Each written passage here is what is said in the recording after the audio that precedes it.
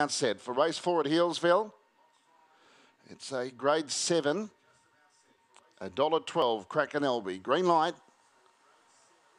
Racing, Krakenelby began well and dashed to an early lead from Benison Bell and Sicilian, then Danica Spolly, Gunter and I May Sosti. It's a Krakenelby in front. He's clear. Out wider was Denison Bell, but the leader is Krakenelby and he's much too good, the favourite. Krakenelby won it by 4.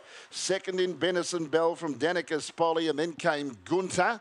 Next home was I May Sosti and then Sicilian in a time of 16 and 74. The first section in 6:52. They've rounded the time to 16:70. Number 5, Easy Work.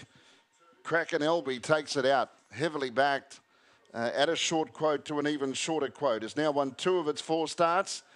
Trained by Helen Isles at Murchison, raced by the Isles Syndicate, manager K and H&D Isles.